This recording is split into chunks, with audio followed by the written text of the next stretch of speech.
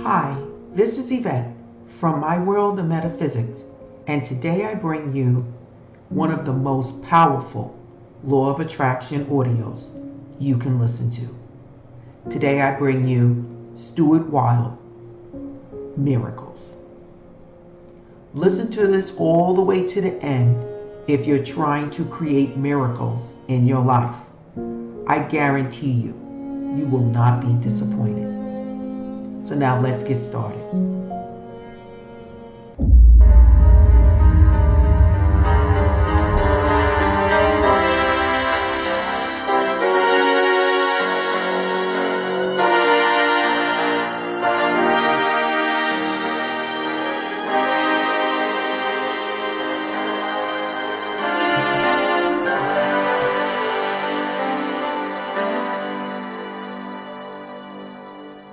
Hello, this is Stuart Wilde. Welcome to our tape, Creating Miracles in Your Life. In this tape series, you will learn an understanding of the universal law. We will look at the nature of your life's mission, and we will develop an action plan so that you can absolutely materialize those things that you want. Through the laws of attraction, you have the ability to pull to you almost anything that you can visualize and make a part of your feelings. In order to get a good grip of this concept, I would like to read you my book, Miracles.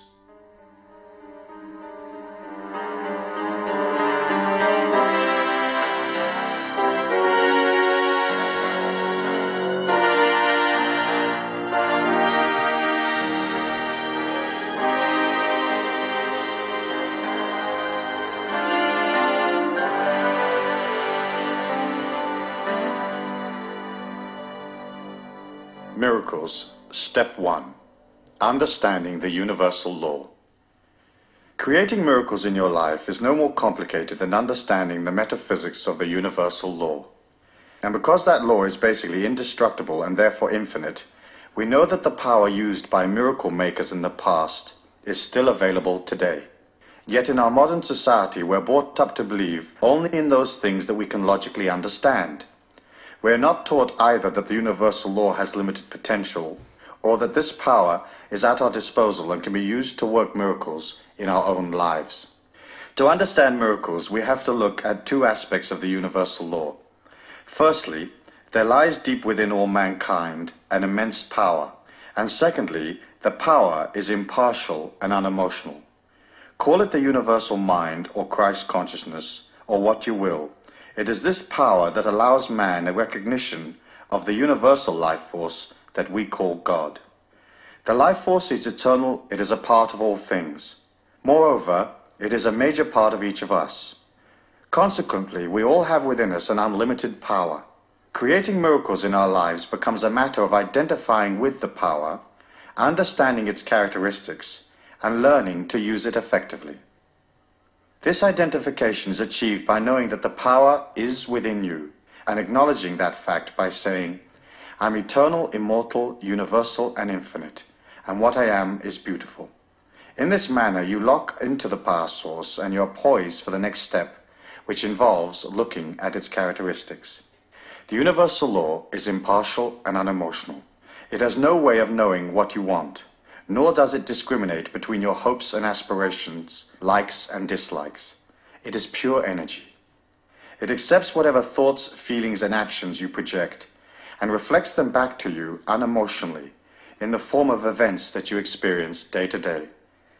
In much the same way as electricity illuminates both a brothel and the vicar's tea party, the universal law does not differentiate between different types of energy in your life. It will give you anything you believe in, no more and no less.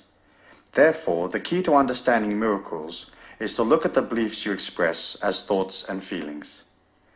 When you are born, your thoughts and feelings are limitless because your mind is a clean slate. What a small child projects into the universal law is a natural purity, unbounded by the constraints of beliefs. Children often attempt the seemingly impossible. Unaware that they have any physical limitations, they drive off in the family car or walk on a high ledge. It is only later, through education, that they learn the confines of human expectancy. But these confines or boundaries are illusions. They are formed by belief patterns, most of them born of ignorance, handed down from generation to generation. This pool of belief patterns, or collective unconscious as Carl Jung called it, gains validity as it moves through time, and eventually the concepts that later generations experience as physical reality become rigid and domineering. It is as if billions of people who preceded you have determined what you're going to experience on the earth plane, and that is all that there is to it. This rigidity does not allow for genius or for the understanding that we're now in an era of rapid unfoldment. Fundamental structures are being swept away in an avalanche of awareness, and we are no longer prepared just to read about great miracle makers. We want to have the same experience. For most people, this is not possible because they are locked within the limitations of body and mind. Their upbringing is so dominant that it encases their entire evolution, and they experience little spiritual growth. Step 2. Understanding life's mission. We are not our bodies, or our emotions, or our minds, or any of the structures and restrictions we experience around us. We are an infinite part of the God Force, using the physical form to experience spiritual development through a special training called daily life. When you entered the earth plane, the energy that is the real you left its abode in the higher consciousness of pure light and entered by choice the body you are now in. You chose the circumstances of this life because it was the next step in your infinite evolution, and because this life would allow you to expand what you are spiritually, so that you could become an even greater expression of the infinite life force or living spirit. Now you may say, that's nuts. Why would I choose these circumstances of my life, this family, this society, and this neighborhood? Why did I not choose a more affluent environment or a prettier body or more intellectual capacity? The answer lies in a dimension beyond the physical plane. As you entered this dimension through birth, you had within your consciousness a heroic mission, a goal. The nature of that goal is firmly written in the very deepest recesses of the inner you. And what you are today, no matter what you feel about yourself, is actually a part of that goal in its various stages of completion. Your mind began recording events, thoughts, and feelings only at birth. It does not know of your heroic mission, nor does it understand the universal law that interacts with your limitless potential. Why? 2 reasons. Firstly, if your mind, feelings, and emotions knew the nature of your heroic goal in life, there would be no challenge or quest, and your evolution would suffer.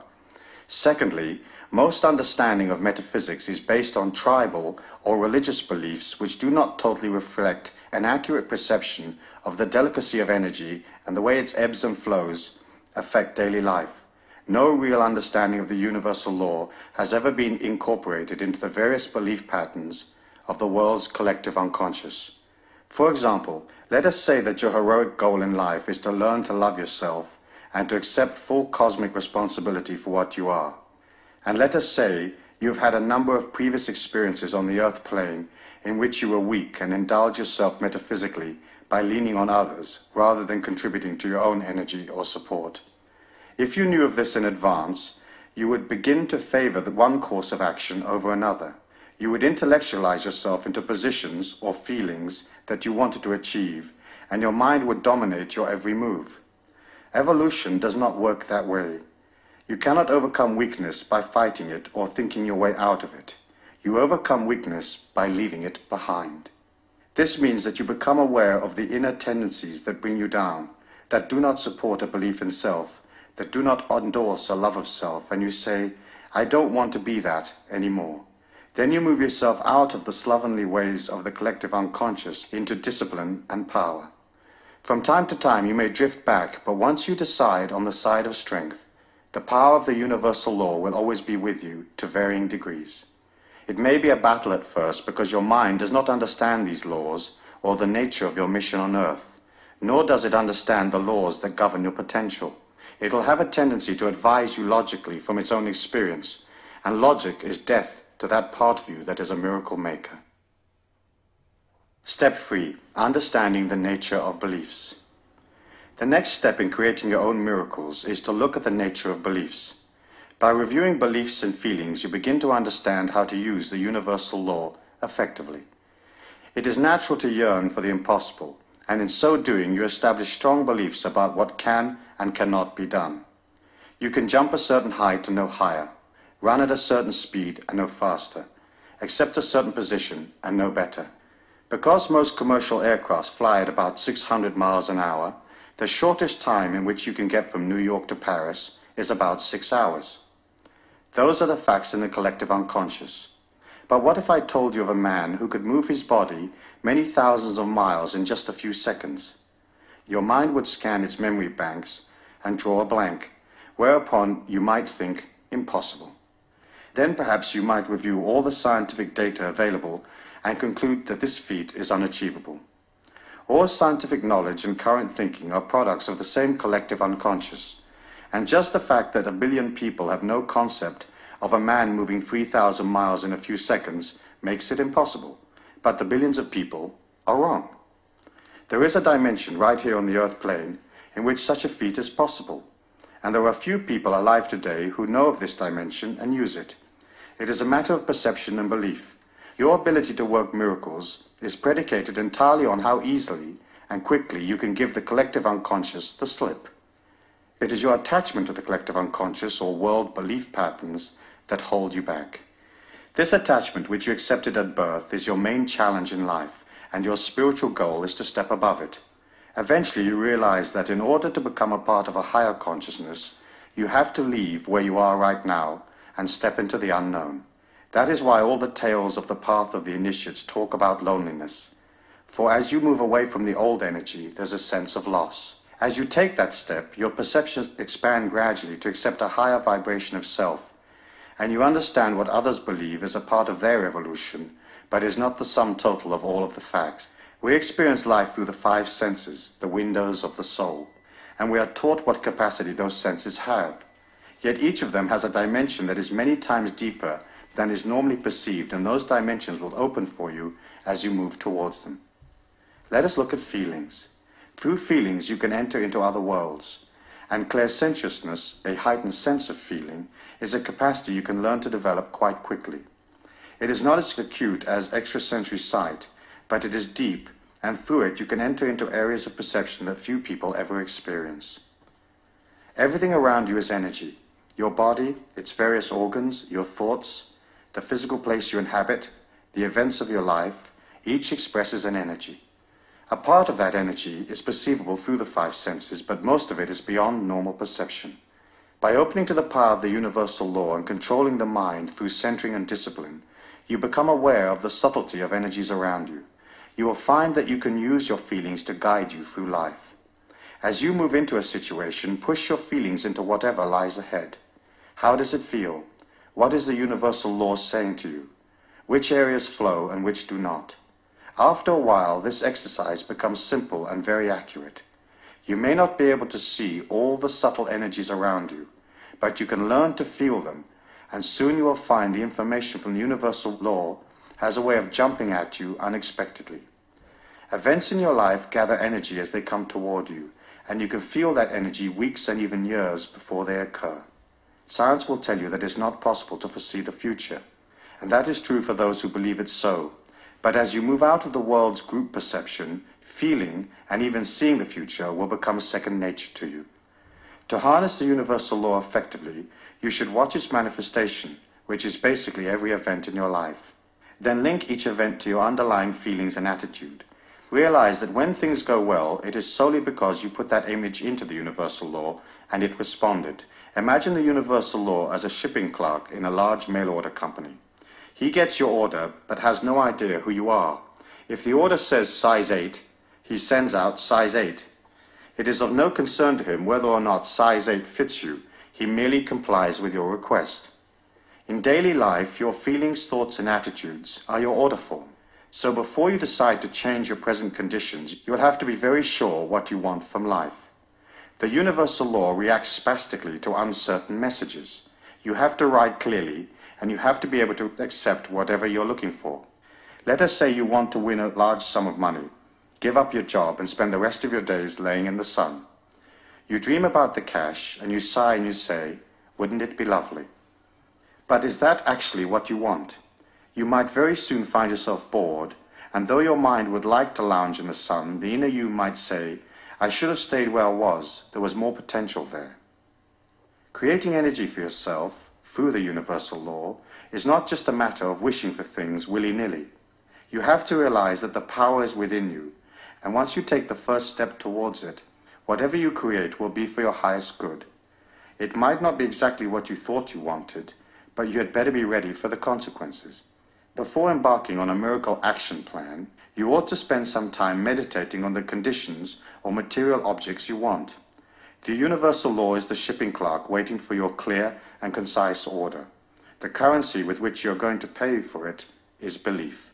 To create something with absolute certainty, you have to establish the feeling within you that it has already happened, that the condition you desire is already a part of your life. That can be hard because your mind, knowing nothing about the workings of the law, fights back. You affirm, "I am rich," and your mind contradicts, "You're not." The conflict that developed confuses the universal law, which is about to deliver your heart's desire. This clash of opposing energies has been the challenge of the would-be initiate since the beginning of time. It is the hunt for the Holy Grail, or the slaying of the dragon. It states that no one enters the kingdom of heaven within until he has tamed the dragon of negativity that he inherited from the collective unconscious.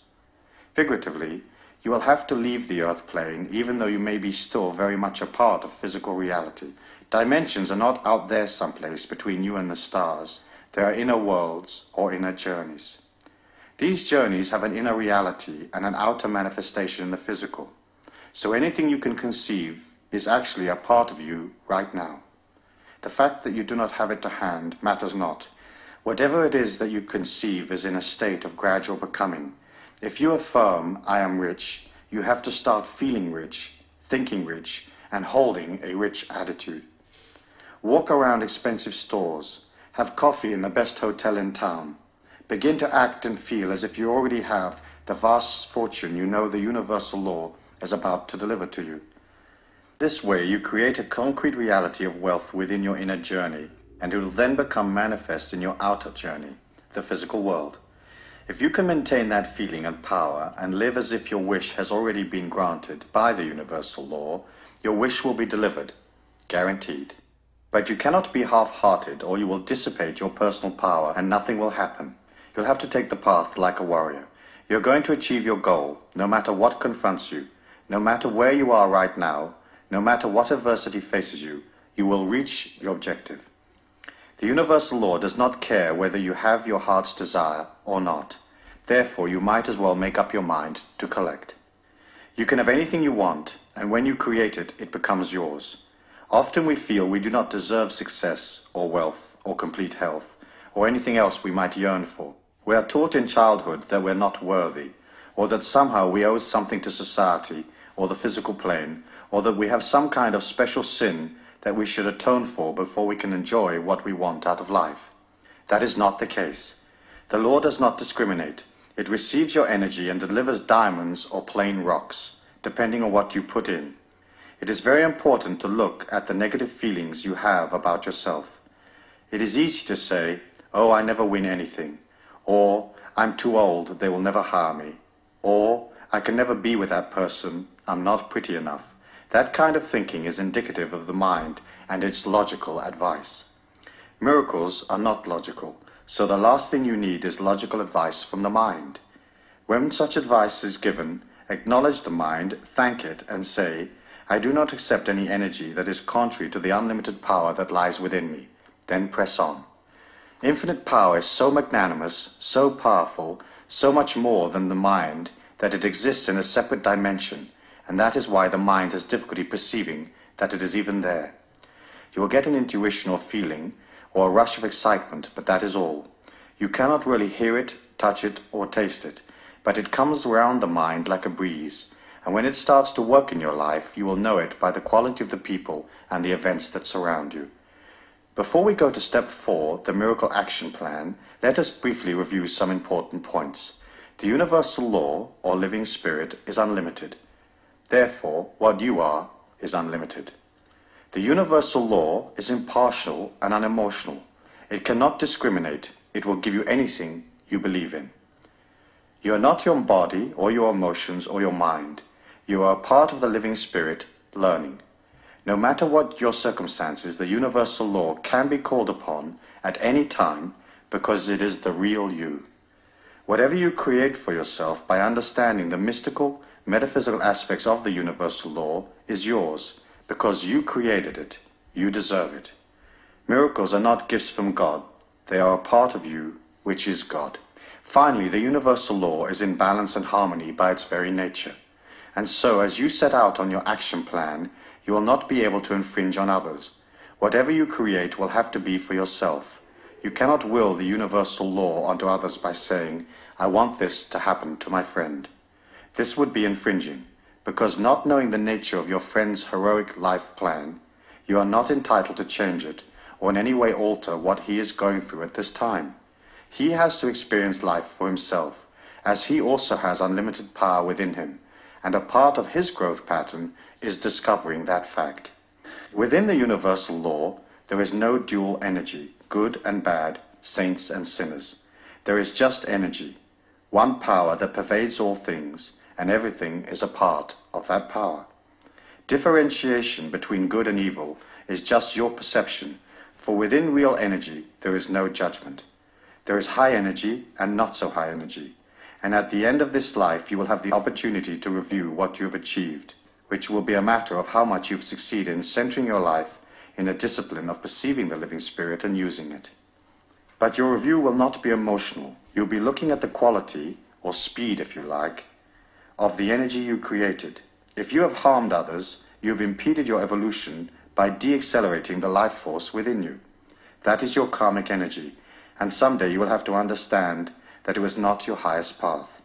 But you cannot judge others, because since the energy your mind perceives does not incorporate the nature of their heroic goal, you have no way of knowing exactly what they need karmically for their growth at this infinite point in their evolution.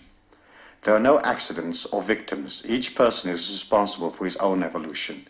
Each pulls to himself the circumstances experienced in life. He puts in an order, so to speak, and gets back 3 cracked cups. That is a part of the learning pattern, trial and error. This lifetime is yours. You may be involved in relationships and loved ones, but basically what you make of your life and how you pass through it is your evolution. We all learn to take responsibility for our own circumstances, and within the universal law, you're not expected to take responsibility for the evolution of others. It might sound a bit harsh, but in the law, there's an incredible clarity and justice. That is why adversity is so useful. It allows people to look for something beyond day-to-day reality, and this brings them in touch with their true inner selves. In desperation, they begin to pull on their unlimited power, and they realize that anything can be changed, that suffering is a product of the inner self, and by looking at their inner selves, they can transform them. It has been said that there are no incurable diseases, only incurable people, and that is true of all energy within the universal law. Trying to fix your circumstances just physically or mentally will not work in the long run, because deep-rooted inconsistencies will continue to surface in your life in various disguises. To overcome something once and for all means going within yourself to discover the real cause of the disturbance. This process or discovery will allow you more energy which you can use to create the things you want in life. Step 4. The Miracle Action Plan. Write down on a piece of paper in order of importance the things and the conditions you want. Do not let the mind advise you. It has limitations. Shoot for the moon and be sure you leave nothing out. Chop and change your list until you're comfortable with it, but be clear about what you want. Use exact and precise wording to describe the conditions you require. Remember, the system works, so you must be definite in the way you describe your wants. Here's what to do. A. Read the list 3 times a day. Once when you rise, once in the middle of the day, and once before bed. B. Meditate on your miracles from time to time and know that the universal law has received your order and is just about to deliver. C. Maintain silence. Talking about your miracle dissipates the energy drastically. Therefore, you cannot share your miracle with others until they happen. D. Always act and think about your miracles as though you already have the conditions you desire. E. Be open to the inner promptings of the unlimited power source as it instructs you in ways of getting what you want. Realize that universal law has to deliver in the physical plane where you can make use of it. Your heart's desire can come from anywhere, so do not limit your field of expectation. Remain open and flexible at all times. F. Smile a lot. The first miracle is on its way. Step 5. Understanding energy. Since the mind has no way of knowing how the universal law is going to deliver your miracle, do not waste your time trying to figure out. Just know. Your thoughts should be like acorns that develop gradually into oaks. If you dig them up to discover how things are going, your tree will perish. It is important to avoid fretting. Center on the feeling that some way, somehow, the universal law will not let you down, because everything in the universe is energy. Solid objects appear as such only because their atoms and molecules move at the speed of light. In fact, reality is both solid and not solid at the same time, and this applies to thought forms. They are real and even more powerful than physical reality because they are not constrained by the limits of the material plane. You cannot take them apart and analyze them. You have to create them and let them fly. Through your enthusiasm and belief, you energize the universal law and encourage it to deliver. Try at all times to keep your thoughts pure and on target. If doubt creeps in, do not allow it to dominate for long. Look at doubt from above yourself. Realize that it is just the mind fretting, not understanding, creating objections through ignorance, and whatever you have set in motion will happen. As you work with the power, it'll have a way of showing you the next move at every turn. Believe in it. Know that this inner force is so powerful that it will pull you into excitement and adventure beyond your dreams. Keep it pure, remain silent, and remember to keep your methods secret. Everything that surrounds you has the living spirit within it in varying degrees. Living things express it more than do inanimate objects, but all have it. The more you come in touch with the universal law within you, the more you're in touch with things around you. Everything becomes a symbol and strength to you. The world helps you, and the fuller you become, the more dimensions you can pull from. A very dear friend was walking along a street one day, wondering what to do with her life. She was at the crossroads, literally and figuratively. Life was flat. She craved inspiration and asked the universal law to direct her. As she stepped from the curb, a passing car nearly knocked her over, and as it screeched round the corner, a book fell out of the trunk. It was a book about man's quest for the universal power, and it changed her life. Shortly, she left the town and embarked on a whole new evolutionary path that over a period of time has taken her to great metaphysical heights and into countries and relationships she could not have conceived of before. The universal law provided her with a special teaching in the form of that book, and she, being in tune, was ready to benefit. And so it should be for you. As you work towards your miracle, watch for every sign, for every change around you, and you will see the universal law communicating with you. The more you trust it, the more the energy is encouraged to reveal itself, and various unusual things begin to occur. Your energy quickens and opportunities pop up like corks on a lake. Then you will know that the power is truly with you. This coming in tune more than anything else will help you manifest your desires. You cannot act negatively in one part of the universal law and expect the other part to deliver your miracles unaffected. As you watch your life, you become expert at reading symbols, and you see that you are the only one responsible for what you are, and that everything around you expresses an energy. The clothes you wear, the things you say, the people you associate with, the food you eat, the places you go are all statements to the universal law of what you are. The quality of these statements, or the coming in tune with yourself and your surroundings, is the key to your spiritual unfoldment. What you are has great power. Its energy oscillates and reflects the amount of living spirit or God force that you express. The more you work on your life, the more you accept responsibility, the more energy you will have, and the greater will be your expectations.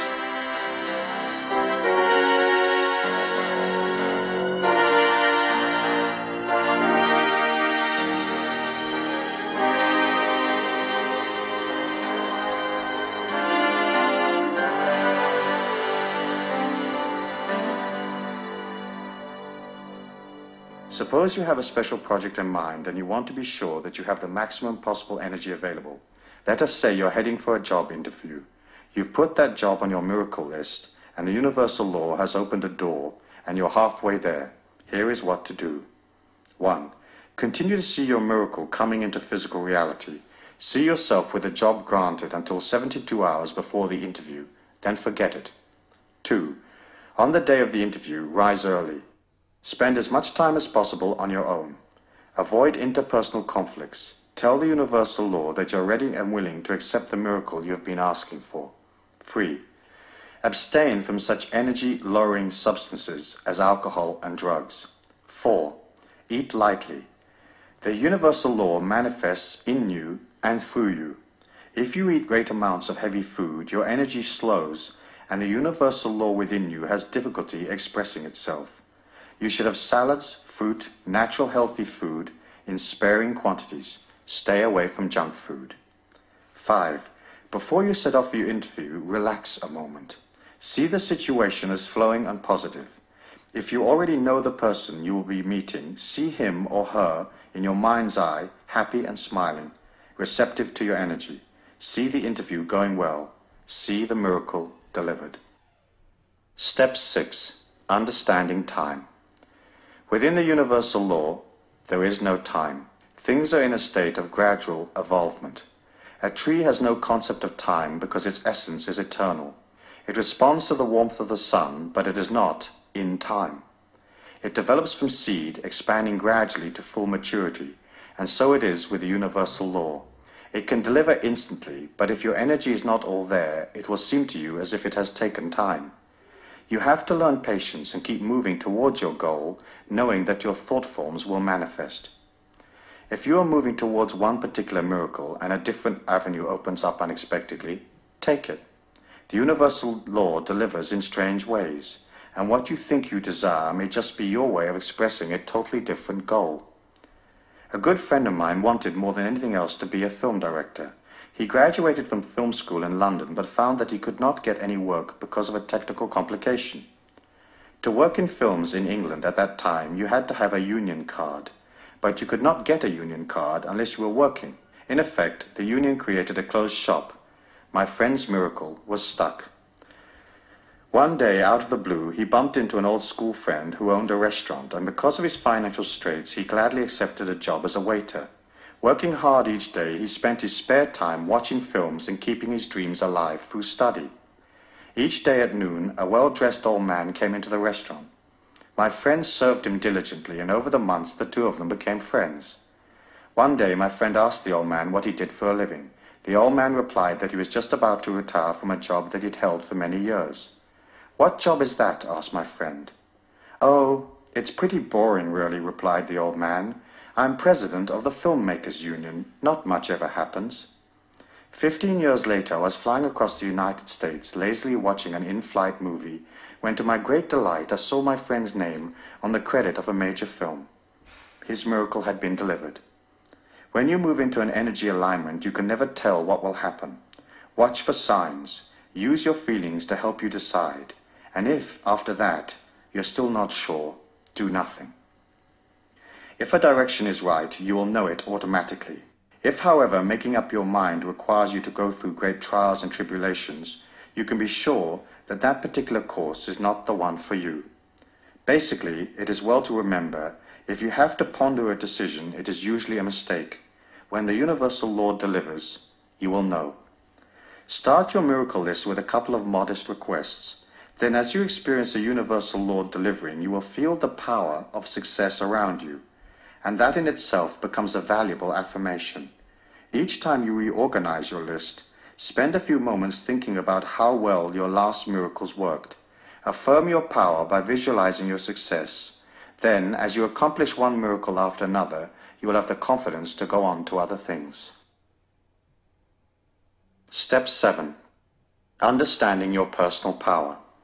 In conclusion, we will discuss how to establish an energy of power around you. Your mind's natural negative alignment will tend to make you think that your miracles are not going to come true. Therefore, in order to achieve complete success, you have to work constantly on your mind's doubt. Remind yourself that you're not your mind, and you do not accept an energy contrary to your goals. In this way, you establish a pattern of positive affirmation in your life. Write down in your own words 9 affirmations that express your belief in yourself and your complete fulfillment in this lifetime. 3 affirmations for the dawn, 3 for the day, and free for the night. Before reviewing your miracle list, relax, center your mind, then read your affirmations slowly. Make your affirmations strong. Be sure that you feel their power and that they mean something special to you. The words and feelings that you believe in have the strongest energy. Here are a few examples from which you can build. I am a powerful, positive individual, and all events in this day are for my highest good. What I am is beautiful, and I pull to me this day only beauty and refreshment. This day is a day of balance. I am completely aware of my body and all its needs. What I am is eternal, immortal, universal, and infinite. I see only beauty and strength every moment of my life. I see only beauty in all the people who are pulled to me, and what I am strengthens and refreshes what they are. What I am is infinite. I do not judge the evolution of others. What they are right now is for their highest good. Each action I take this day is an expression of the God force. Therefore, each action I take is a part of my infinite creativity. There is no real sin, only energy. I follow the energy of my highest evolution at all times, and so be it. I'm open at all times to communication from my inner self, and that communication leads me to my highest evolution. I give thanks for the beauty of this day, and may the energy of this night bring rebuilding and review. So be it. Your affirmation act like small twigs in a fire. As you rise, you begin to build energy in the day. Use your affirmations to keep that energy going. Center for a moment to acknowledge your infinite beauty and your place in all things, then proceed. If you're pulled into interpersonal conflict, take a few minutes on your own to repair your energy, and, before going out in the day, be sure that your energy is strong. If you care for your power and your balance and you center your life, no harm can befall you, and you enter into worlds that few people are even aware of. Create your day the way you want it. See it going well. See each person you meet as positive and open to your energy. See the day as harmonious and flowing, and see yourself evolving through each and every experience. Finally, before setting out in the day, see the white light of the living spirit around you, protecting you and strengthening what you are. Realize the more you believe in yourself, the stronger the white light becomes. It acts as your shield, and from time to time each day, you should re-energize it by seeing it vibrant and strong, and by affirming that what you are is a part of the living spirit or God, and that each moment of your life is one of exhilaration and learning. Your position on the earth plane as a miracle maker is inherent in the infinite power that lies within you. That limitless source lies there waiting for you to step up and collect your heritage, and when you do, the power will always be with you, and that is guaranteed. So be it. As we listen to my book Miracles, there are probably a number of concepts contained in the book that you may not be familiar with, or that perhaps is different to some of the religious or philosophical beliefs that you may hold. And I can understand that. And of course, my belief is that each person should seek out from the information around them those concepts, those ideals, morals, and values that suit them. You're an individual, and you have to develop your own philosophy of life from within the context of living life. And using that philosophy and that morality, you will develop within yourself a powerhouse of strength, because it'll be yours. You won't be living a second-hand philosophy or a handed-down philosophy from somebody else. You'll be creating a philosophy that's strong and powerful, a philosophy that nurtures you, a philosophy that is designed with you at the center, with you at heart. As you begin to concentrate upon yourself, and as you begin to see your life in dedication, then of course energy grows, and it grows very, very quickly. You'll have the impression that things are only moving along slowly, and sometimes perhaps you may even find yourself being a little bit impatient with yourself, striving and yearning for more, and yet somehow not necessarily seeing all the results that you want all at once. However, you have to remember that the inner power that you have is a hidden energy.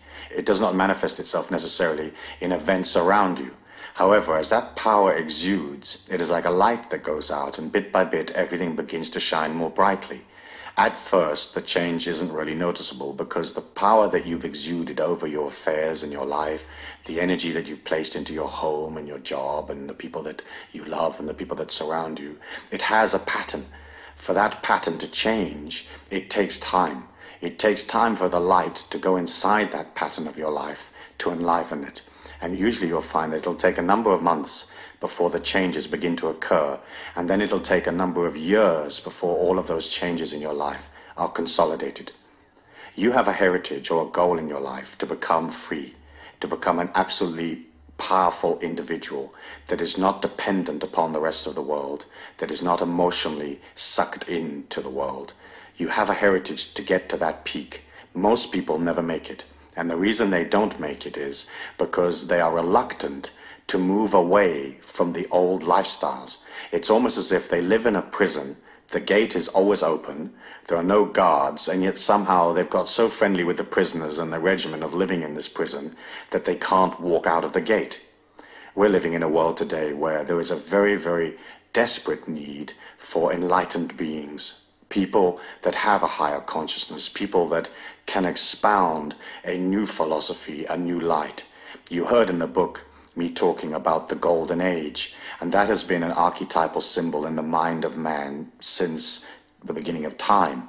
It's a belief that at some point eventually man will transcend his inadequacies, and we will reach a world of absolute peace, absolute power, a world where all the people are nurtured, a world without prejudice, without evil, without restriction. But as a metaphysician and as an evolving person, you have to understand that 1,000 years in the history of our planet is just a bat of the cosmic eyelid. It isn't any time at all. And so often as you look at, let's say, for example, the peace movements in the world, the hunger movements, the movements for social justice, the movements for full employment or whatever, you can see how everybody is yearning and rushing and pushing and trying to make it happen overnight. If you put that same kind of negative yearning into whatever cause you feel strongly about, what you're basically saying is the world is not okay. For you to have a transcendent lifestyle, a lifestyle of true power, where everything flows to you naturally, you have to see the world as beautiful. Inside the mayhem, there is all sorts of growth experiences. Inside the difficulty, the famine, the wars, there is man struggling through his inadequacies to discover himself. When you can understand that and detach a little bit, you can allow this whole process to take time. Can you imagine if the God Force wanted to change the world, do you think it would be a problem?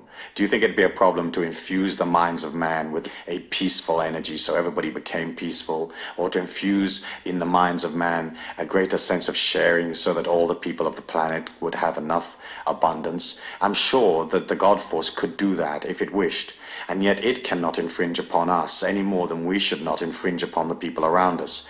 It has to allow everybody to come up gradually and to understand those perceptions gradually. As you become more powerful and a stronger person, people are going to come around you. Your family members are going to want to know, hey, how come you're living a little bit of a different lifestyle? Or how come you've changed? Or how come you're looking smarter and your clothes look better and you're more groomed and it seems like you have more money and more travel and more fluidity? And they're going to come to you. When they come to you, you can act as a teacher. You can inspire. You can show them the positivity and the strength that is there in life. However, what happens to some people is they gain a modicum of power and then they want to go out and change the world. When you want to go out and change the world, what you're saying is the world isn't okay. And you have to accept it as beautiful. You have to accept that it is divinely perfect. Even though to our finite minds, as we are in this energy pattern, battling through the inconsistencies, sometimes it seems to us like it's not okay. Hey, wait a minute, I feel pain, I feel discomfort, I feel frustration. Where's the employment? Where's the money? Where's the world peace?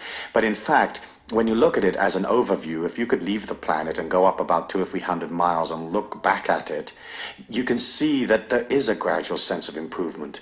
You can look back to the 60s and see that, for example, the energy today in the 80s and as we move on into the 90s is much more powerful than it was in the 60s. And the 60s were more powerful than the 40s. And the 40s was a whole different era than the turn of the century. And so you can see that man is coming very, very quickly. I mean, almost like a train through the night in his evolution, but it will take time. And as you develop this power, your main function is to express it with this unconditional love to people, not imposing your opinion upon people, but just waiting for them to come along and ask you. If a person comes and asks you for information or for advice, give it to them as fairly and as equitably as you can.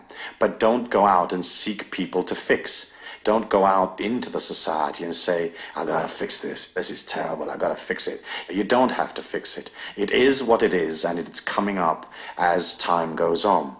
If we look through the Miracles book, we can see that in it there are one or two unusual concepts, or concepts that do not follow the average philosophy or the more usual religious philosophies. And I wanted to take a moment at this time to just extrapolate from the book and from those concepts and expand on them, and to give you a greater awareness for your consideration. And then you can incorporate those concepts into your life if they feel comfortable for you, if they nurture you, or not include them as you wish.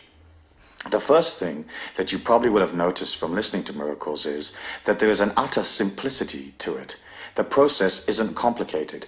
As human beings, we tend to think that things have to be difficult, that things have to have a modicum of struggle, that getting money has to take effort, that being in love has to mean that somehow we lose a part of ourselves, or whatever it may be.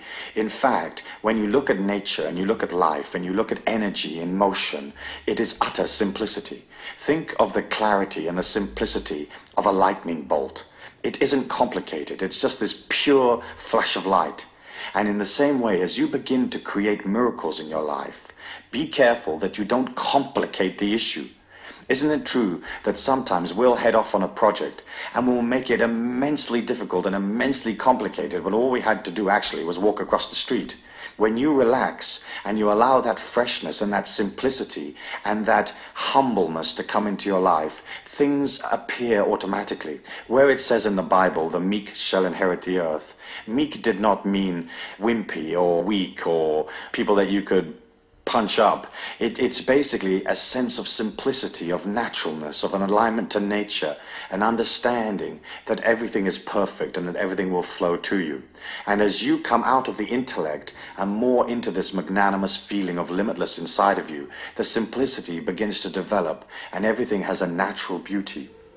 The next concept that I wanted to discuss was the concept of God as energy rather than as a personality. God as energy has been the cornerstone of all the mystical, metaphysical teachings through all time. And it was an understanding that in fact God is light, and that light is love, it's expansiveness, it's going beyond, it's outward seeking, it is nurturing and caring.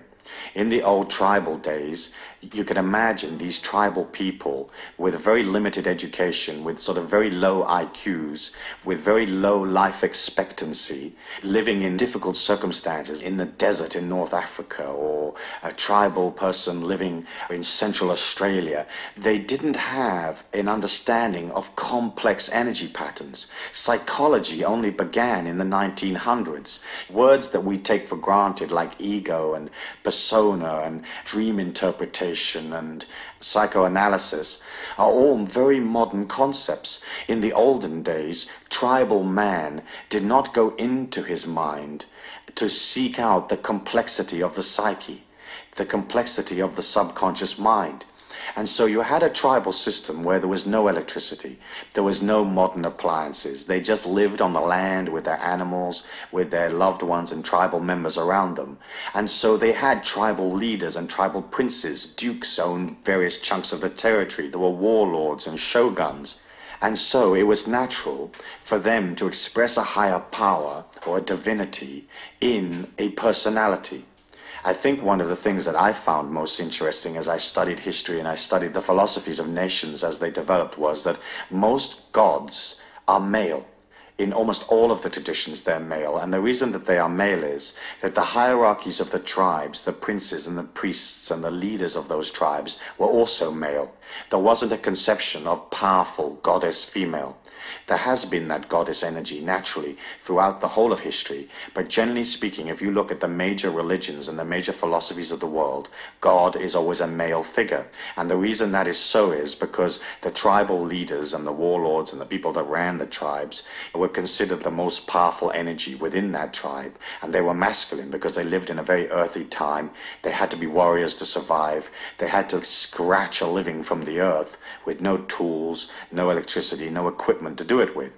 And so it was very important to be strong, and if you weren't strong, you died. In biblical times, life expectancy was only 20 to 30 years. I mean, if you were a 30-year-old male, you were old. I mean, really old and wise. And so as you look at this tribal system from which we have come and which is so much a part of our inner feelings, and you can see that we've inherited the masculine God idea from those early days. If you are in a religion or a philosophy that has one of these masculine God figures of the top of the philosophy, or as a divine entity in the philosophy, then what you need to do is to somehow take the image of that masculine figure and bring it into yourself. As you try to expand power, it is almost impossible to do so if you see God outside of yourself. And the reason why it is so difficult to do that, if you do see God outside of yourself, is that what you're saying is, I do not control my life. Some entity above me or beyond me is controlling my life. And of course that is the case for the vast majority of the population. But as you become a more powerful person, if you can internalize that male God figure inside of you and understand that that energy is exuding, then you can hold on to the philosophy and it doesn't affect the quality of your religious belief. In fact, the quality of that belief is enhanced because you get in greater touch with what that image is, but also you internalize the energy and you have it in your life. And I think that's extremely important. You see, in those days, in the olden days, it was very hard. I mean, it was impossible, in fact, for a tribal member to understand God as light because they weren't part of energy. Today we understand it. We understand what's in a light socket. If somebody talks to us about a laser disc, we may not necessarily know what a laser disc is in its intimate details, but we have an idea. We know what a laser beam of light might be. And so we're infinitely more sophisticated. If you met some of the characters out of the biblical times, you'd be amazed at how thick they were, you know? You wouldn't hang out with them for 5 minutes because you, inside you, have all of the energy of 2,000 years that has come on since. And so you have the sophistication of a society that's moving so many thousands of times faster than it was in the olden days. And so for you to develop that same kind of sophistication, I want you to consider internalizing your God figure or your divine entity, whatever that may be, and realize that that figure is inside of you rather than outside of you.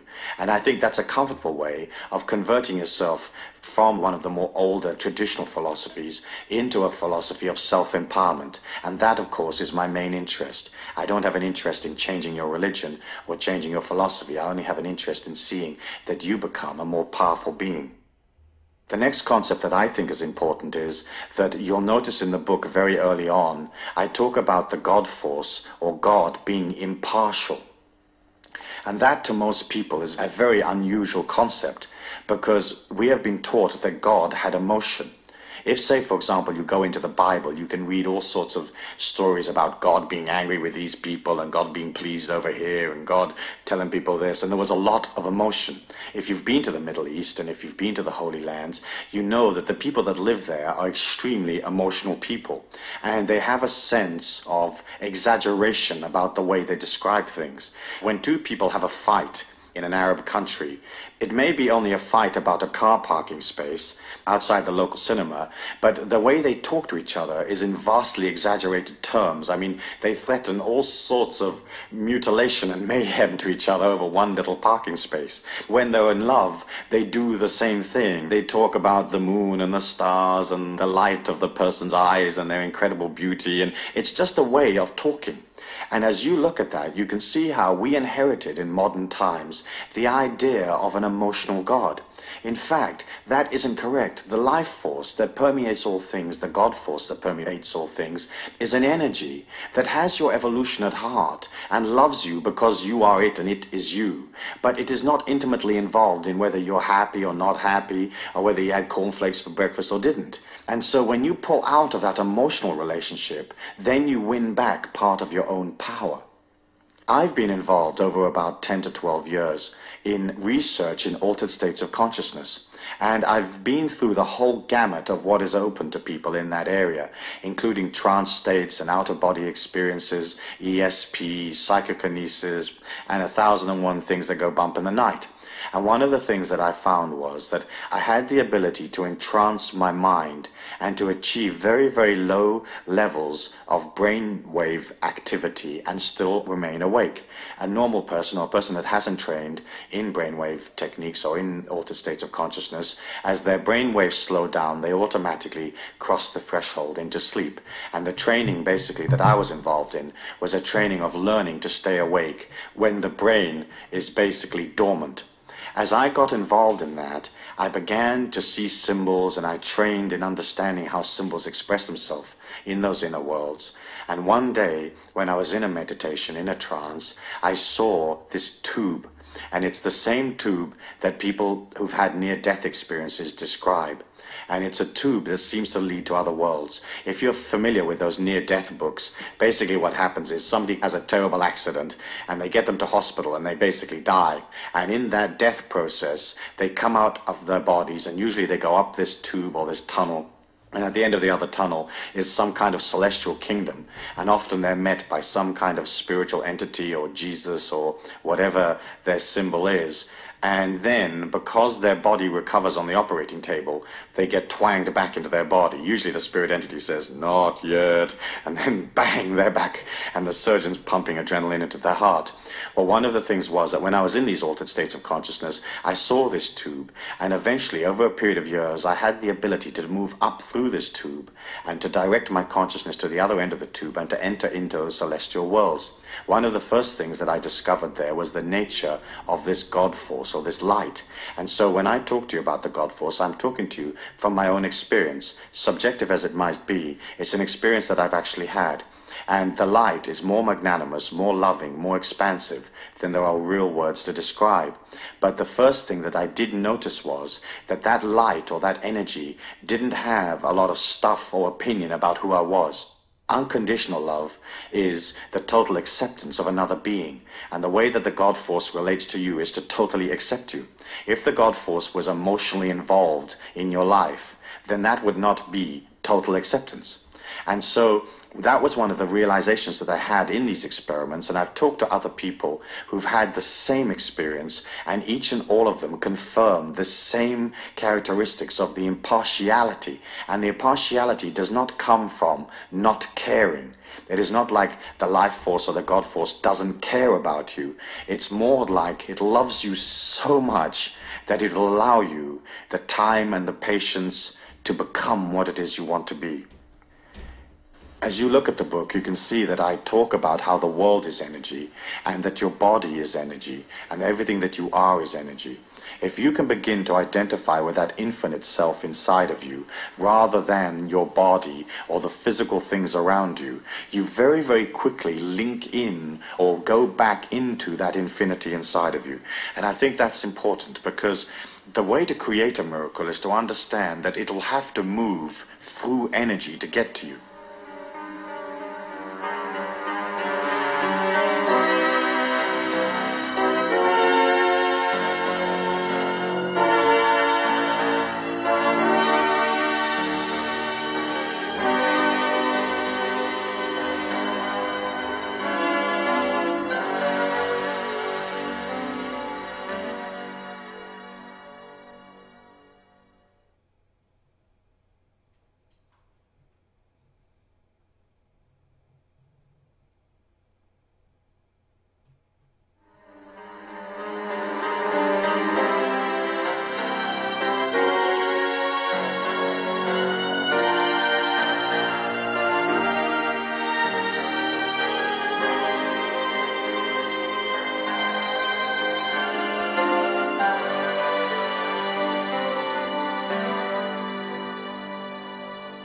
If you see the world as very solid and factual and intellectual and logical, then there isn't any logical explanation as to how you may be healed overnight, or any logical explanation as to how you may receive a vast sum of money tomorrow without effort.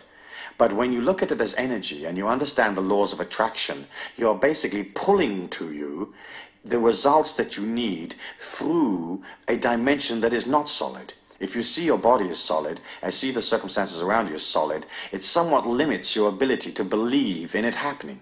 And so I felt it was an important point to begin to establish this idea of you are consciousness. You can create through the power of your thought. If your life force and your strength is strong, you can more or less materialize things instantaneously. If it is not so strong, it'll take time, but you're thinking in terms of something coming towards you in a sea of energy, rather than through the fragmented and more obscure logical process where often there isn't a logical explanation as to how things actually work. Part, I think, of your energy as you begin to develop into this miracle maker is that you should consider detaching somewhat from the social, ethnic, tribal energy that we all come from. We were all born somewhere. We were all born a part of one tribe or another. The tribe may now have expanded to 50 million people, but it's still a tribe. It's a mindset. It's a socio-economic unit. And as you pull out of that a little bit, it allows you the freedom to oscillate faster, to vibrate faster. If you're very sucked into the old tribal ways, then what happens is you take on the identity of the tribe rather than an identity of yourself. So let's say, for example, you're Irish. You can love Ireland and you can read the Irish poets and you can recall the times that you had in Limerick and Tipperary or wherever it is that you came from. But within your Irishness, you have to bring that back inside of yourself and say, I am an individual. The fact that I was born in Ireland was a factor of my evolution.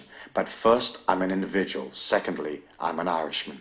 And as you begin to detach one pace or one step away from the tribal energy, then again you begin to win back your power. You begin to win back that power that will create the miracles for you. Throughout the whole of time and throughout the history of man's struggle within himself, there have been initiates, there have been great beings that have managed to go beyond the limitations of the earth plane. And the way they did it was they won the battle of the mind. There's a part of you that will hold on to the negativity, the fragmented, the ego, the belief in limitation, and there's a part of you that is expansive and loving and joyous and heading out. And those two parts will always be in contention with each other. At the beginning, perhaps, the negative part or the personality part may be much, much stronger than the infinite, positive, expansive part of you. And the name of the game is to begin to overwhelm the negativity with positivity. You've heard me talk perhaps in the past about being careful with your vocabulary, being careful with the way that you present yourself. If you're going to come out of positivity, you have to come out of it all of the time. You have to establish that energy inside of you, an energy of hope, one of transcendence, one of serving humanity without infringing upon them. And then as you begin to do that, the inner mind that it retains so much of that negativity, that darkness, it begins to back away. But you have to remember that you've been on the earth plane a certain amount of years, and that inner mind is not going to let go just because you say, oi, get out of it. It has dominated. The inner mind, the negativity of the inner mind, it has control of your life, or it has had control of your life. Often it'll make you sick. It'll make your body sick just to control you. It'll cause difficulty just to be able to feel that it is in control. As you begin to become more infinite, the ego or the dark part of the mind begins to back off, and you may have a feeling that you're dying. And of course, that is a natural feeling on the path, and it isn't your physical death that you're looking at. What you're looking at is that the personality is giving ground to the infinity, and so the personality will have a feeling of it's losing importance or dying. As you push out as a miracle maker, and as you begin to get this action plan going, you have to establish in your feelings the idea that 1, you are worthy, 2, you can receive. So often in our society we put an emphasis on giving. that it is more blessed to give than to receive. But you have to understand, for every giver, there has to be a receiver.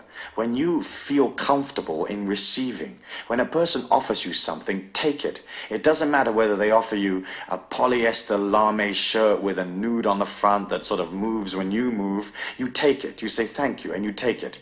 And it doesn't matter if you don't want it, because sure enough, if it becomes a part of your possessions in that kind of energy, then somebody will come along to you and they'll say, listen, I'm going to the party and I need a polyester shirt with a nude on the front that moves when I move. And you'll say, well, I've just got the perfect one. Begin to practice accepting. When you see money in the street, pick it up, even if it's only a penny or a cent or whatever. Pick that thing up. When somebody offers you something, take it. When they offer to help you, accept it. When they offer to heal you, let them heal you. When they offer to give you money, accept their money. And as you begin to open to receiving, then that energy can come to you. Look at nature. It doesn't have a problem receiving. The animals don't sit there and think, gosh, I better give rather than receiving. They're flowing naturally and simply through the forest, and they receive. And they receive nurturement for one kind or another, food and water and whatever they need to survive. And so I want you to center upon that. I want you to center on being a person that is ready to receive.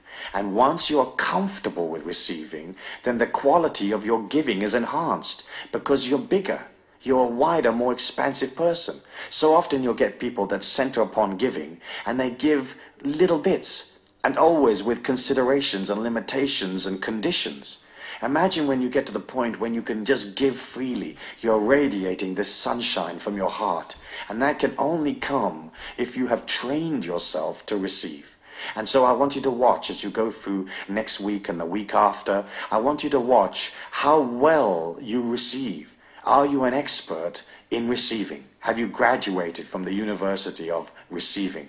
Because interestingly enough, that is the key to being able to become expansive. You may remember in the book I said that you are on your own. And that's true. The divinity inside of you comes to the physical plane for your evolution.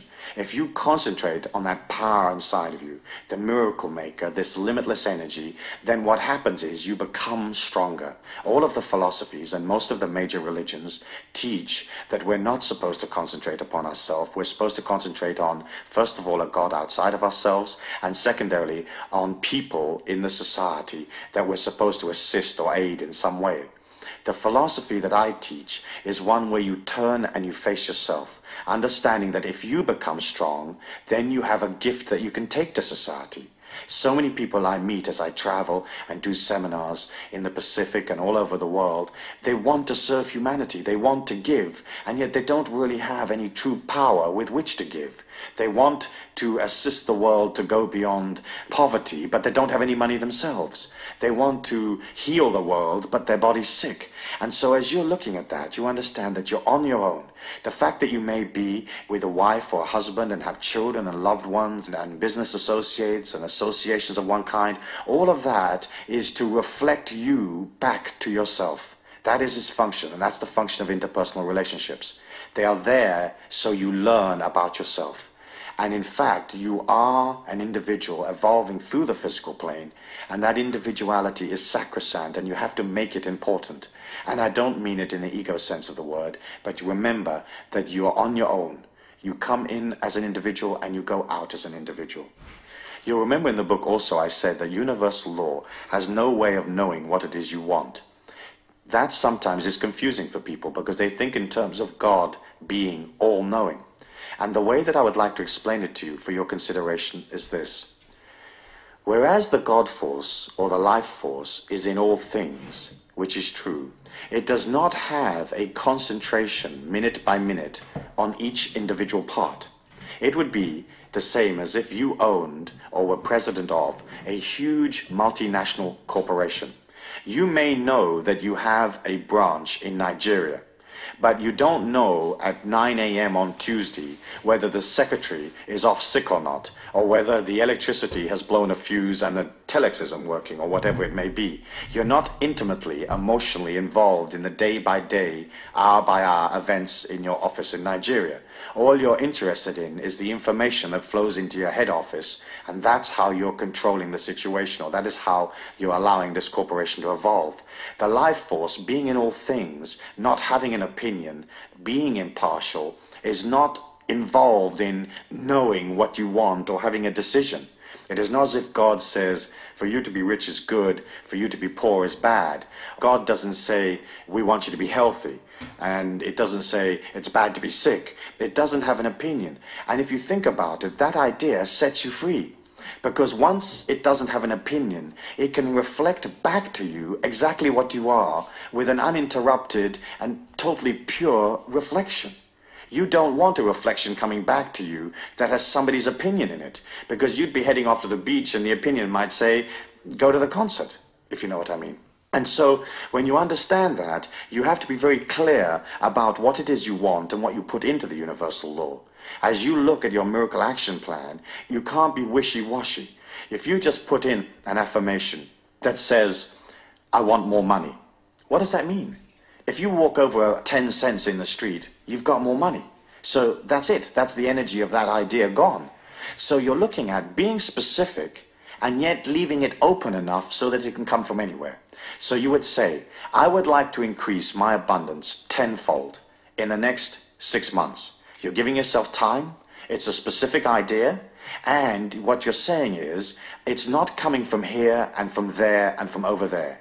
I'm ready to increase my abundance tenfold in the next 6 months, and I will take it from anywhere because I already have inside of me this feeling that I'm honorable and that it's good and it's holy and it's just for me to receive. And so, as you put specific ideas into the universal law, it gives you specific results. Often people will have concepts, goals and ideas that are so wishy-washy that they can't even explain it to another human individual, let alone explain it to a light, to a God force that reflects exactly back to them where they're at.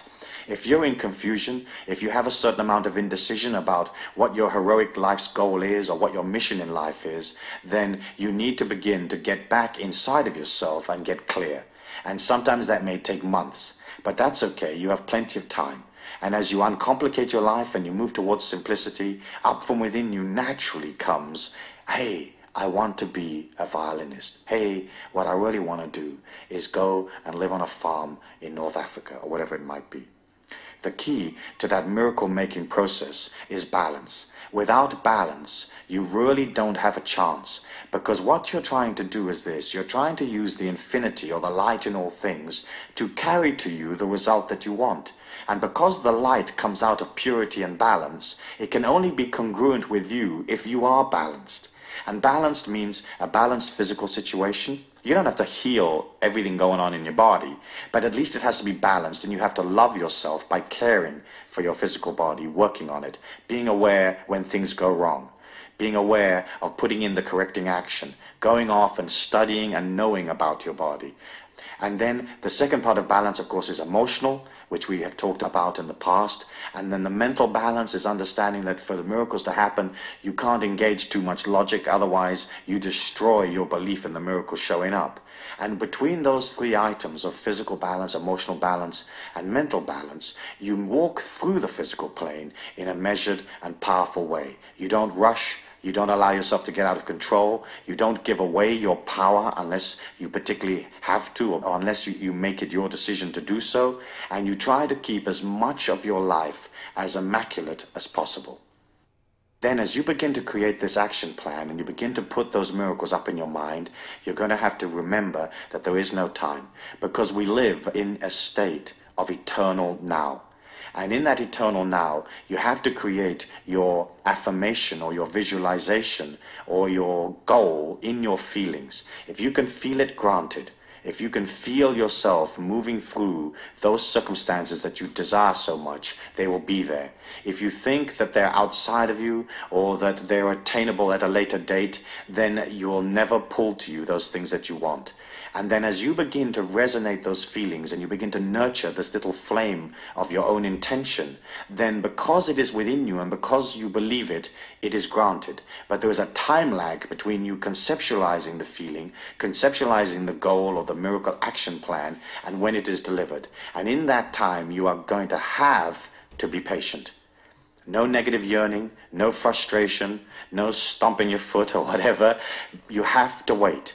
And the more you wait, and you know it will be there, that in itself becomes an affirmation where you pull it to you. 10 years in the life of a human being is not a long time. It seems long because we live it minute by minute, hour by hour, day by day. But 10 years is not a long time. And so as you put out those ideas, you wait. Any kind of negativity, any emotion, any negative yearning, and you destroy the plan. As you begin to change yourself into this exhilarating, exciting, fluid, adventure-seeking person, I like the use of affirmations. And affirmations are words that you invent, or words that you particularly like, that mean something special to you, that affirm your individuality, your power, your strength. For example, the first affirmation in the Miracles book that I read out to you was, I am a powerful, positive individual. All events in this day are for my highest good. Let's just look at what you're saying there. You're affirming that the power lies with you and not with somebody else. You're affirming that there's a positivity and goodness and heroicness in that power. And then you're looking at the day and you're saying, whatever happens is a part of my greater evolution. I'm not so intimately involved in the motion of what's going on. I understand that all of it is for my highest good. And as you begin to create that kind of affirmation within yourself, and you repeat them from time to time, what happens is that the contents of your mind changes. Then what it reflects out into life changes, and the quality of your life improves. The last part of this that we need to consider is the concept of creative visualization. Creative visualization really means the ability to use your imagination to stimulate your feelings into believing that a situation is so before it actually materializes in your life.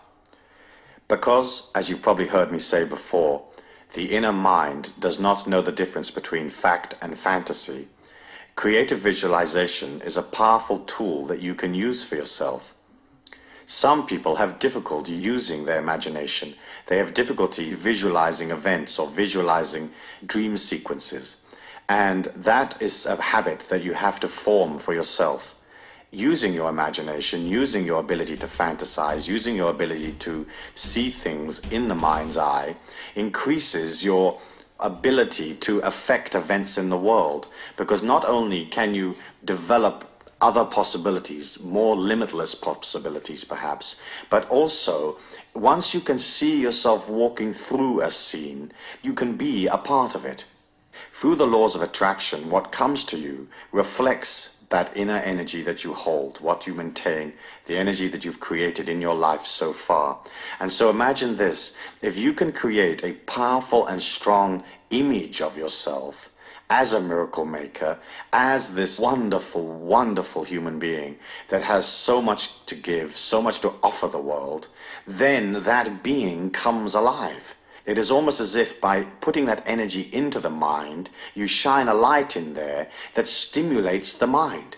And so, whereas often people have moved so far away from fantasy and imagination and so solidly into materialism and logic, that they don't have an ability to conceptualize things that are not actually logically right there in front of them. They don't have the ability unless they can literally touch it and taste it and see it.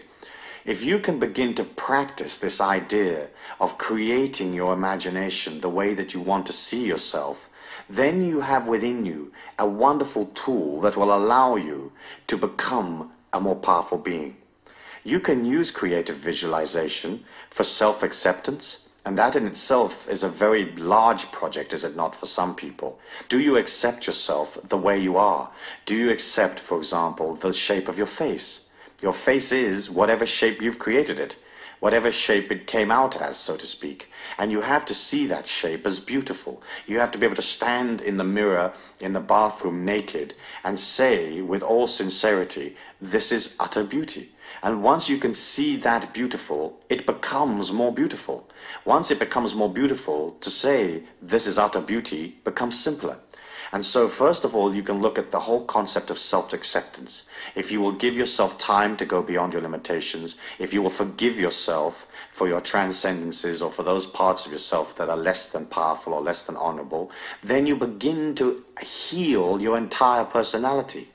There's nothing worse than meeting a person that has a tremendously fragmented personality, full of guilt trips, full of negativity, full of lack of self-image. What's nice about you is that you have this positive image of yourself.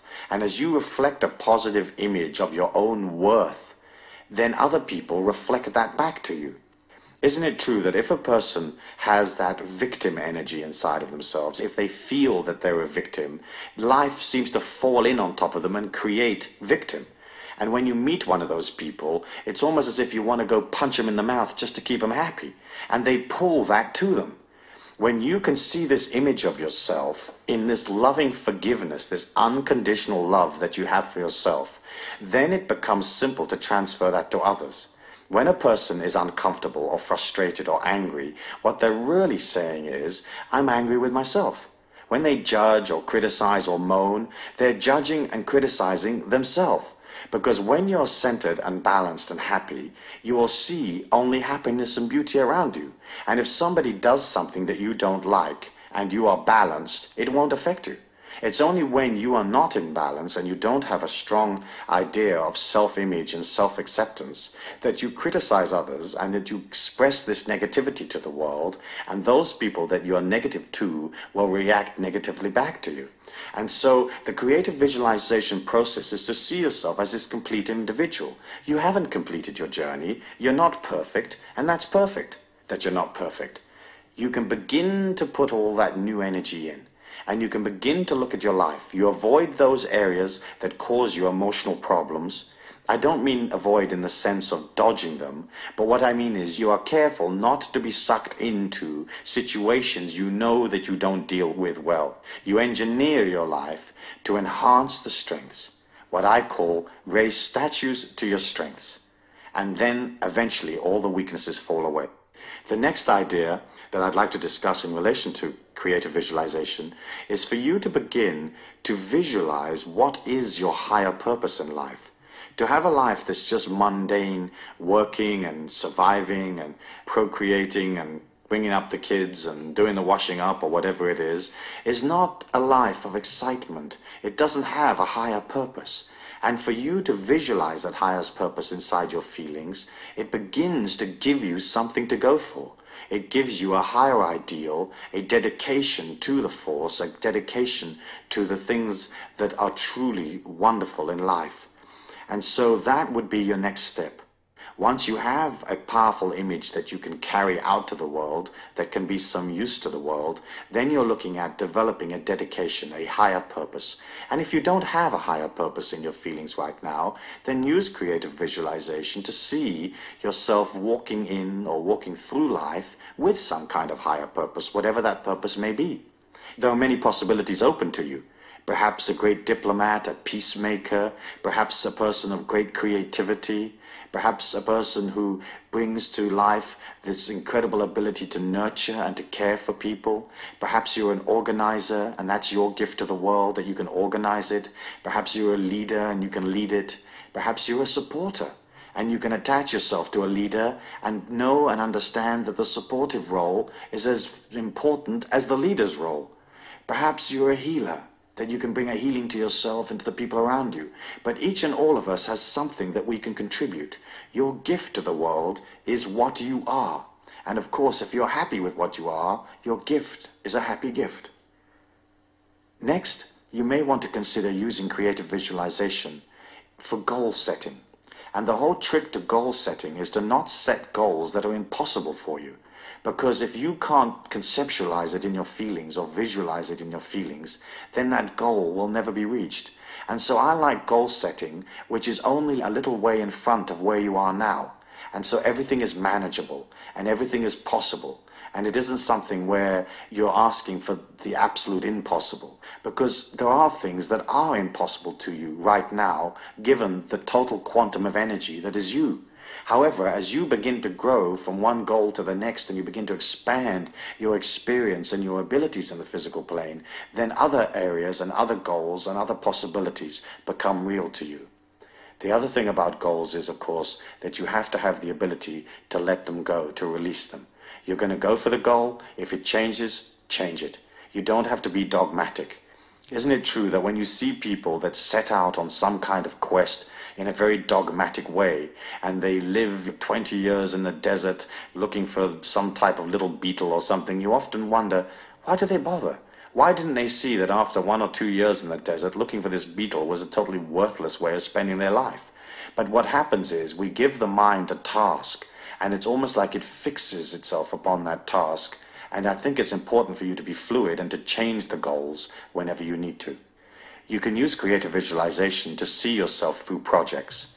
If you have a project that you have to deliver at a certain time in a certain place, or you have a creative idea, more than likely you're going to pull to you other people that will help you make that project work. And as you begin to pull other people to you, you have to understand that they will have all their own beliefs and their understandings of what the project is, and somehow you have to transfer to them what it is you want, how the project will be handled, how the thing will materialize. As you do that, you have to have a strong image of what is the project. And creative visualization allows you to run through in your mind. It's a bit like a dress rehearsal where you run through the project and you see it coming to its final glorious conclusion. As you run through the project in a creative visualization process, you can not only look at any kinks and bumps and things that perhaps you may need to change in order for the project to be successful, but also you begin to infuse the project with light and positivity. It's almost as if the project is an idea in the mind of man. You are pulling to you other people. You have to create the project in their mind, and all of you have to infuse the project in light. When you look at the physical plane, it is all materialization of thought form. If you look at a famous bridge, that's a solid bridge, but it was originally a thought form. And the thought form had to have light, it had to have positivity, it had to have the ability to complete the project, it had to have follow-through, financing, and maybe 1,000 people worked on putting that bridge together. But somebody somewhere was guiding that thing and granting everybody an idea of what the thought form is. Hey, this is the thought form, this amount of scaffolding, this amount of steel, this amount of concrete, this is how we'll hold the bridge up, this is how we'll pay for it. And so when you go through creative visualization, you can infuse into your life this light that will allow these projects to take place.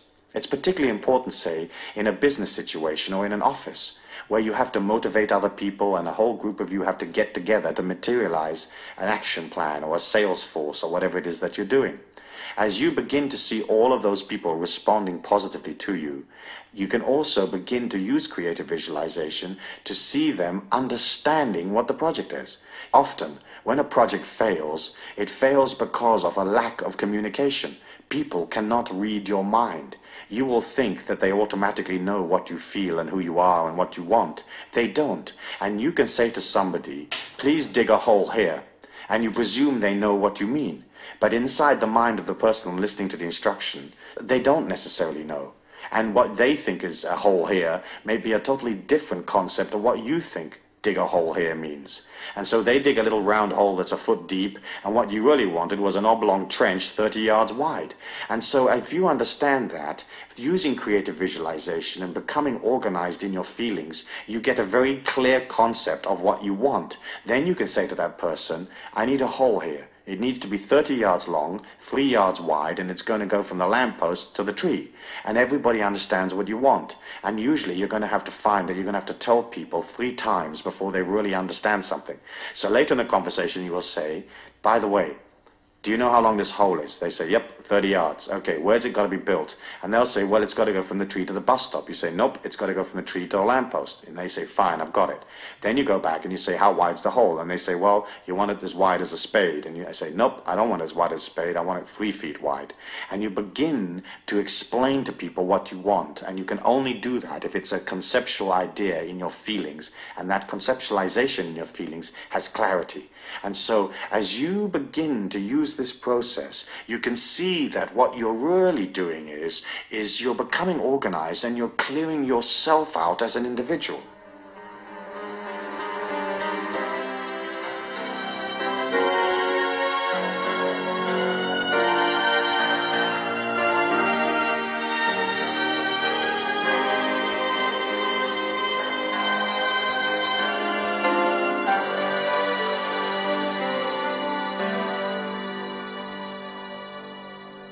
finally, I think that creative visualization can be used most effectively in creating for yourself a sanctuary.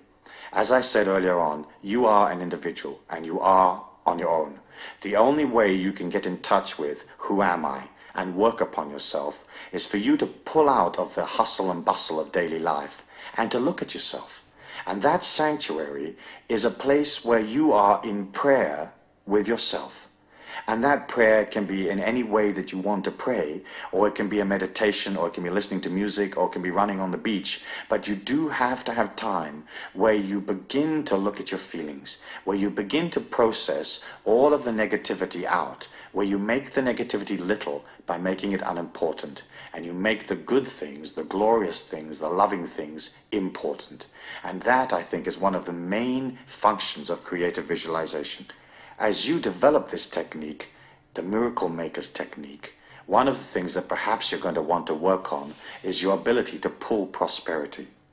And of course, the very first thing that you have to do is you have to go beyond the tribal beliefs of scarcity. The world is not scarce. It is superfluous in its abundance. There is more of everything that we'll ever need than we can possibly use. We believe in scarcity because we're taught it. Using the creative visualization technique and using the miracle action plan, you can begin to see yourself more prosperous. And that is going to be vital for you because you're going to need money. And with that money, you're going to buy those experiences and those understandings and that knowledge that you need to acquire. And so as you begin to see yourself more prosperous, you become more prosperous. It's as simple as that. What makes a very wealthy businessman wealthy is the fact that he's comfortable or she is comfortable with money. She's comfortable and he is comfortable with receiving. And he sees himself in the marketplace creating many things. And those many things bring that kind of abundance. What you're doing then with your visualization plan or with your miracle plan is you're writing a film script and you're creating a film where you're living comfortably in luxury with all the things that you need around you, and all of that money energy is there. You're organized. You've got a way of taking the money. You know how to account for it. You can bank it. You can add it up. You have it in balance. You're conscious so that you know how much money you have. You don't find yourself spending 5,000 and earning 4. You find that you are in control. And in the same way as you have to train yourself to know who you are, in the same area in money, you have to train yourself to know about what resources you have, what they bring in, and how much your lifestyle costs. If you've got yourself out of control and your lifestyle costs more than you're actually earning, you have one of two options. One, reduce your lifestyle. Cut out those things that are not necessary, that are not absolutely needed for your life. And the other thing is to go out into the marketplace and create more money. There's a simplicity in that most people miss. But it is simple. And it is simple to be in charge of money and to be powerful and to have the money that you want in your life. But first, it has to be a concept inside of you, a creative visualization and feeling that you will always be looked after, that there will always be enough money. As you develop desires, as you develop goals, you have to understand that your goal has to be like a purpose in life rather than an addiction. As you develop a goal to become a great musician, that would be a purpose. And the purpose of being a great musician would be, 1, you're expressing creativity, 2, you're doing something you enjoy, and 3, you're giving that joy to others. If that purpose becomes an addiction, it becomes obsessive, then you begin to destroy the quality of the desire. The whole reason why desires come about is that it's almost as if you can ignore them. Once you have the desire, you can put it out there, you can do all the things that you're going to need to do to materialize the desire, but also a part of you has to release the desire.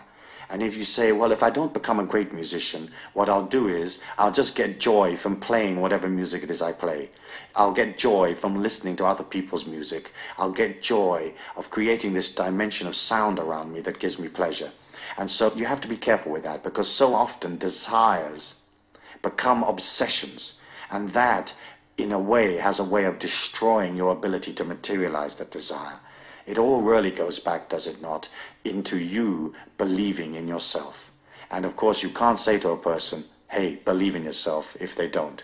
What you have to do is you have to begin to see your life as an affirmation of your belief in yourself. And as you begin to see where the successes are, what works and what doesn't, then slowly but surely you come into an energy where believing in yourself is natural. You naturally know that you can follow through, that you can deliver. Finally, I'd like to say this. The planet Earth will be healed. There will be prosperity for all people. There will be an end to wars. There will be a golden age. However, as humans, we have to understand that it may take time. It may take a long time. But we can be sure that it will be there because it is so much part of the inner yearning of humanity. When you pull out of the day-to-day life and you become prosperous, you become peaceful, your body is healed, you have already created the golden age within you. And so if we are walking on a planet and there's 4.9 billion people, if you are one that has the golden age there already, you begin to create that for everybody else. Your gift to the world will be this power that you create. And you will create it silently. You won't wear it on your sleeve, sort of pushing it upon people or bragging about it. You just create power. And you create this golden age around you, and people will see it inside of you. And they'll say, gosh, isn't that person marvelous? I mean, aren't they wonderful? Look how calm and peaceful they are, how poised they are. Look at their sensuality, their beauty. Look at their understanding, their knowledge, their wisdom. And you become that energy. Nobody is going to come down to the planet Earth and wave a wand and fix it for us. We're going to fix it as individuals. You fix it for yourself, and then you radiate that magnificence to others. That is your gift to the world, and that is your higher purpose in life. Thank you.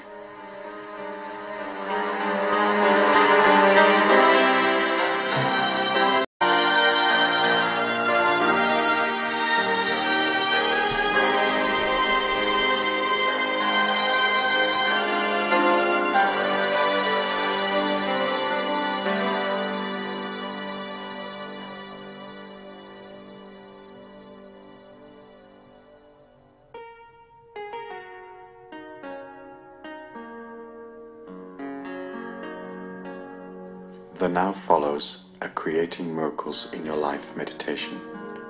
Before we begin, take 1 or 2 items from your miracle action plan list, those things that you wish to materialize in your life, and review them in your mind.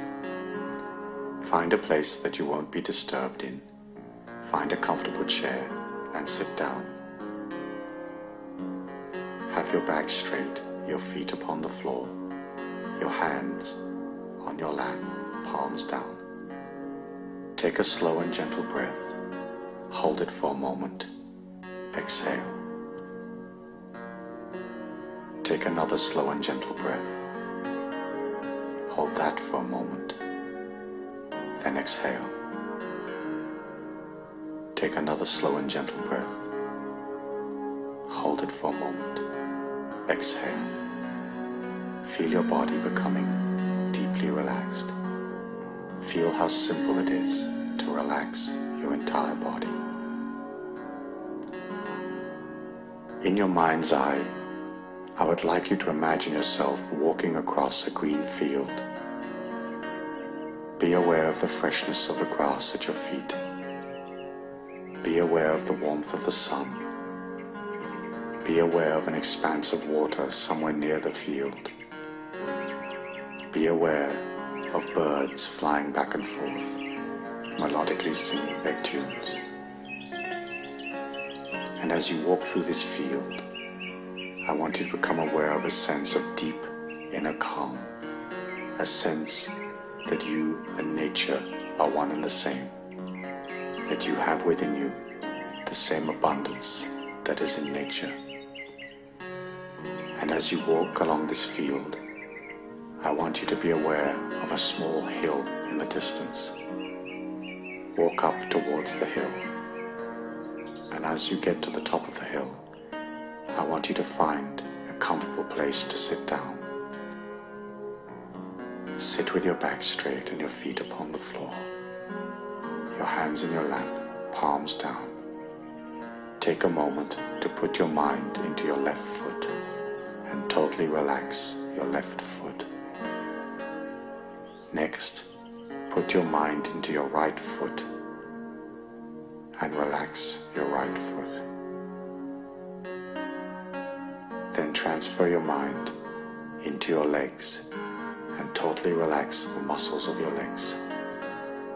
Feel your body becoming more and more relaxed. Relax your upper torso. Release all tension from your chest. Take a slow and gentle breath. Hold it for a moment. Exhale, going deeper and deeper, deeper and deeper.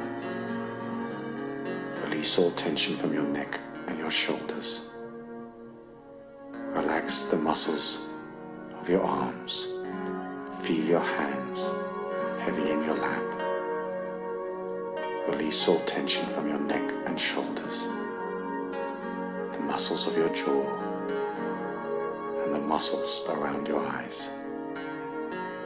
Take a slow and gentle breath. Hold it for a moment. Exhale.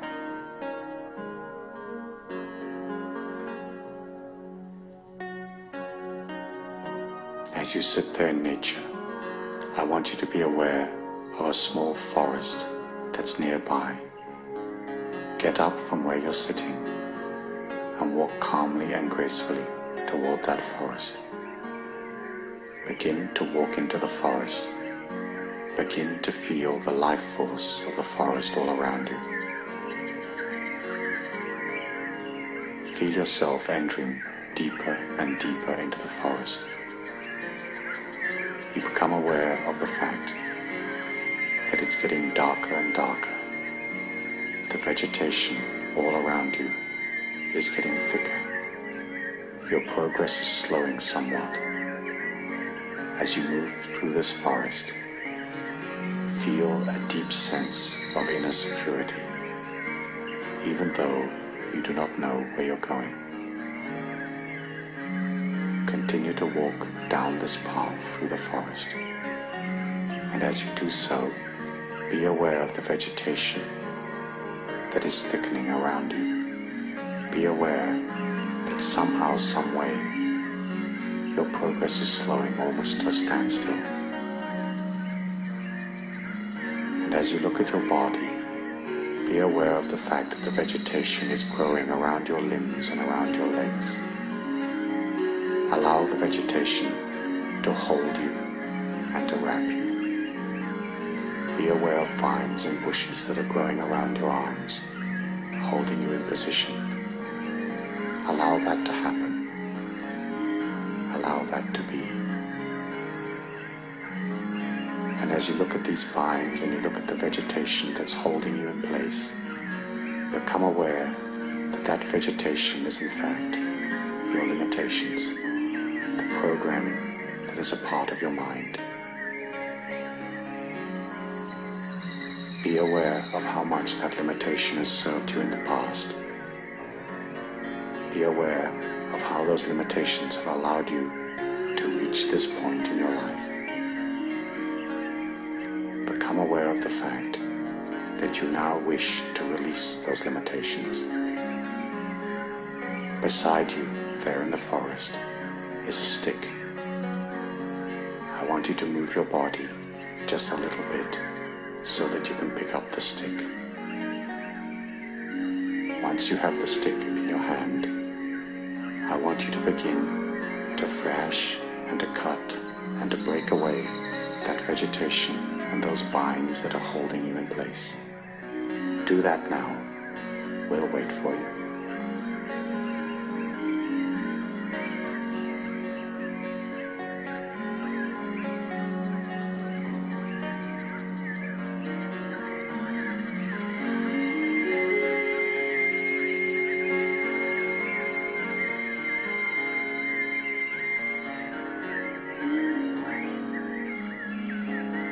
As you release the limitations around you, realize how free you are becoming without all those encumbrances, without all those old belief patterns holding you back.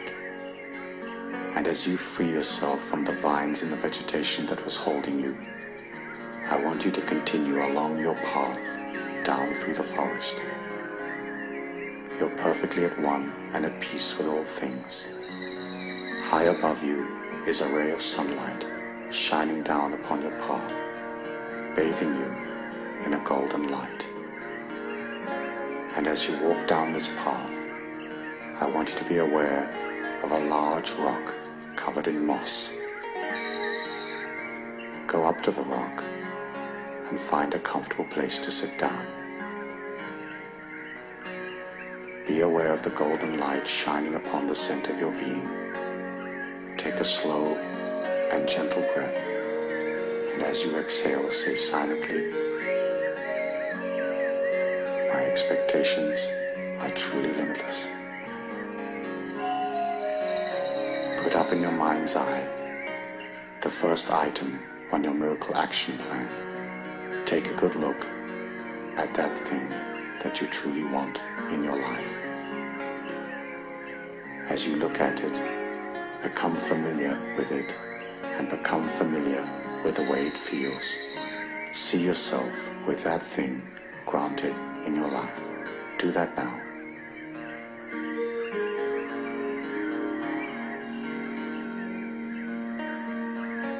When you're truly familiar with what that thing feels like, I want you to put it on like an overcoat and have it permeate every molecule of your being.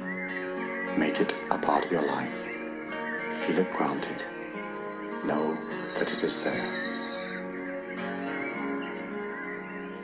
Next, put up another item from your miracle list and take a good look at that. Turn it around. Feel yourself a part of it. Feel those circumstances unfolding in your life. Be sure that you and the thing that you desire are one and the same, congruent in every way. Take a moment to look at the second item on your miracle list.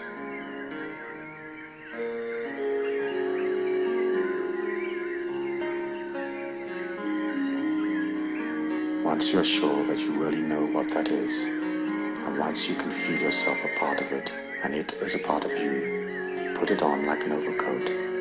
Have it permeate every molecule of your being. Take a slow and gentle breath. Hold it for a moment. Exhale, going deeper and deeper, deeper and deeper. Finally, put up the third item from your miracle action plan and take a look at that. Remember to be sure that you know how it feels. Remember to make it a natural part of your life.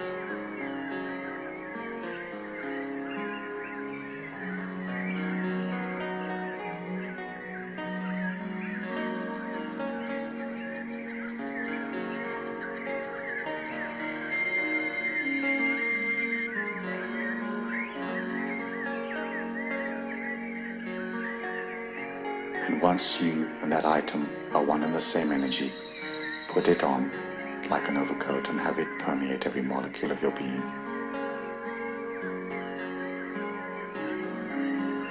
Be aware of the ray of golden light shining upon the center of your body and allow that body to diffuse through your entire being. Take a slow and gentle breath and say silently after me, "I'm eternal, immortal, universal and infinite. My expectations are truly limitless." Move away from the rock and continue walking down the path. As you walk down the path, going ever deeper and deeper into the forest, become aware of a nature spirit or some type of nature being sitting on a tree stump up ahead of you. Take a moment to honor the spirit of the nature being and then walk up towards it. Realize that the nature being is truly powerful, truly all-knowing. The nature being tells you that you may ask it one question about your life, and it will answer.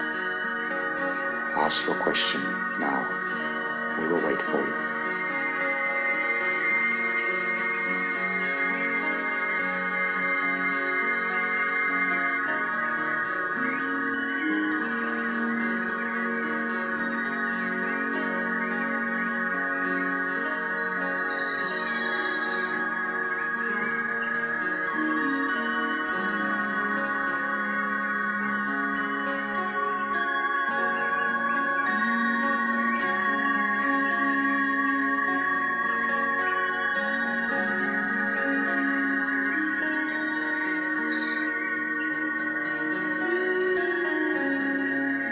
Once the nature spirit gives you the answer to your question, turn around and begin to walk out of the forest once more.